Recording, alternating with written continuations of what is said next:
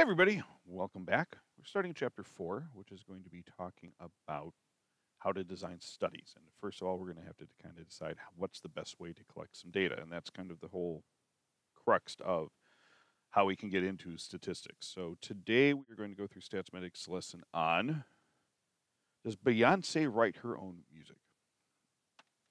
So what we're going to do here is this. Normally what would happen is that when the kids come into class, or when you guys come into class, I would give you a sheet of paper that looks a lot like this. And it's got the lyrics to Crazy in Love. So the question is, did she actually write it? Did the Queen Bee write Crazy in Love? And I would have you go through and just randomly pick 5 words. Okay?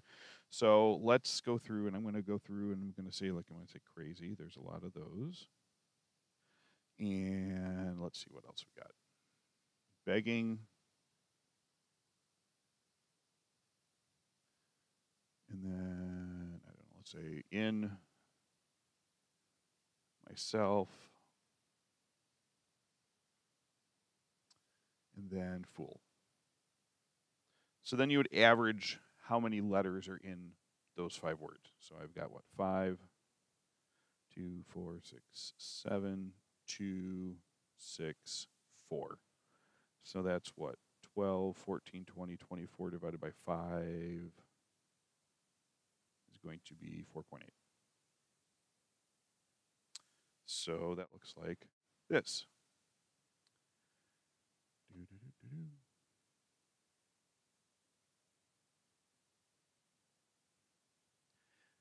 And then you'd go up and make a dot plot of all of this. So this is the dot plot of the data that we had last year. Looks like that. Fairly spread out. And then the question is that going to be the best way to go through and, pick words?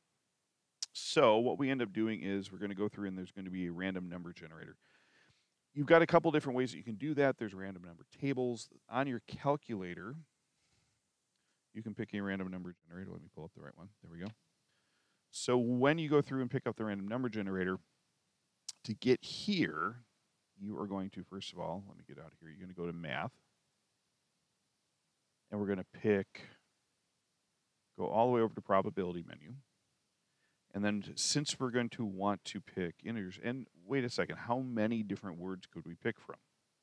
Well, that's because back here on our list of words, somebody by the name of Gabe Yonker was nice enough to go through and number all of these. Okay, so there are a total of 297 different lyrics in there.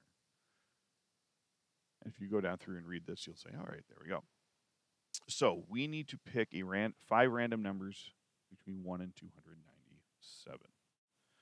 So when we do that, we're going to say, all right, oops, my numbers have jumped around.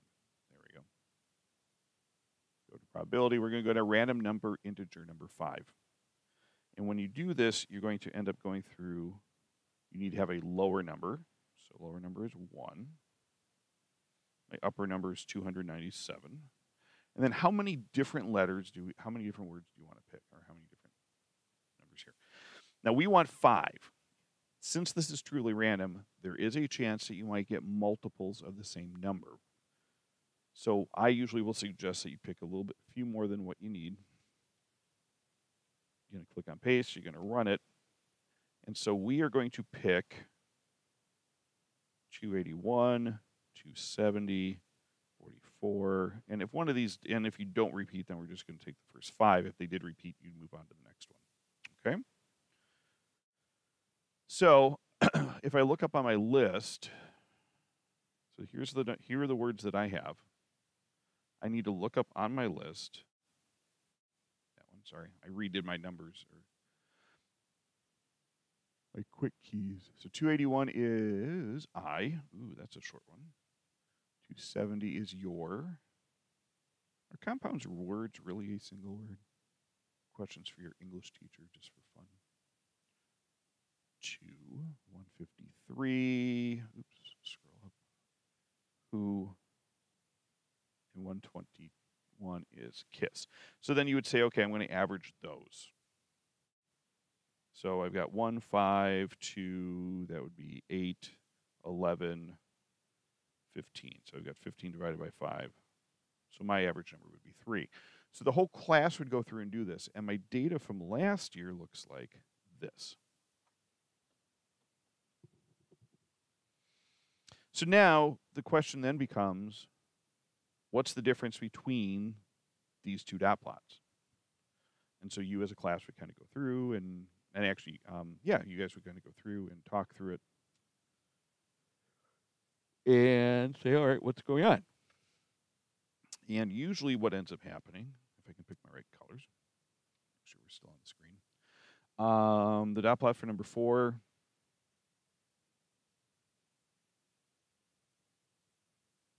somebody usually says, well, it's still kind of spread out, but it's a little bit more bunched up. Yeah, I mean, like up here, notice it's very flat, and we kind of talked about it. Okay, you can kind of, if you draped a tablecloth over it, what would it look like? So dot plot number 4 has less variability.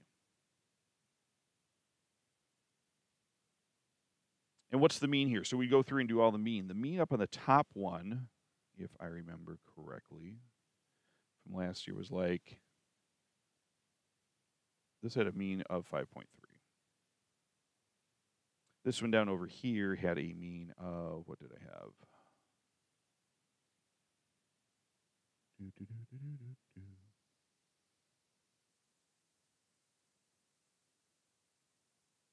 My mean here was, I think, 3.46. This is just a representation of what we did. So obviously the mean is lower in 4 than number 3.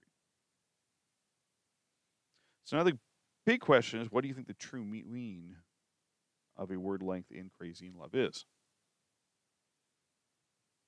So would you put it more on this one or more on this one? So again, this is an opinion here. Normally, my class last year kind of said, well, it's probably somewhere between, they said something like 3.4 to 4.5, but we don't really know. We went through and actually did it, and it turns out our mean for all 297 words is actually 3.53 letters per word.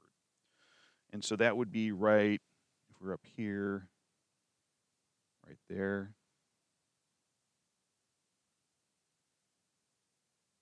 Down over here, it's here.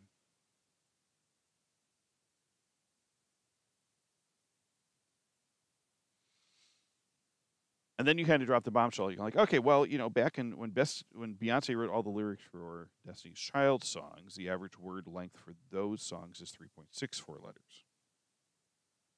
So based on the samples, back even up here, do we have good evidence that Beyonce did not write the lyrics for Crazy in Love? And if you look at this, our evidence is 3.46. So if I compare that to 3.64, is that really all that different? Okay, so let's see. Good evidence that Beyonce did not write the lyrics.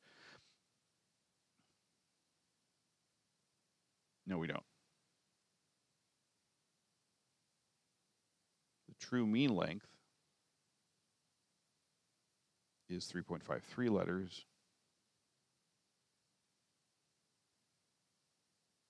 This is, I should print, sorry, close to the Destiny's Child.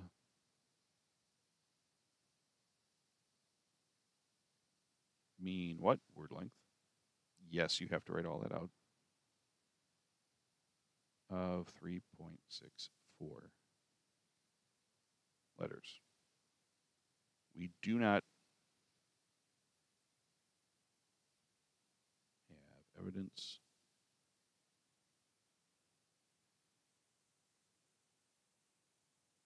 Beyonce did not write Crazy in Love.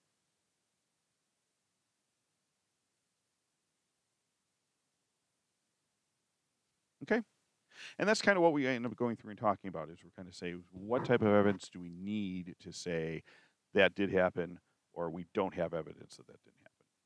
Okay, so we're going to go ahead and refine parts of this over in the next section. So I will see you then.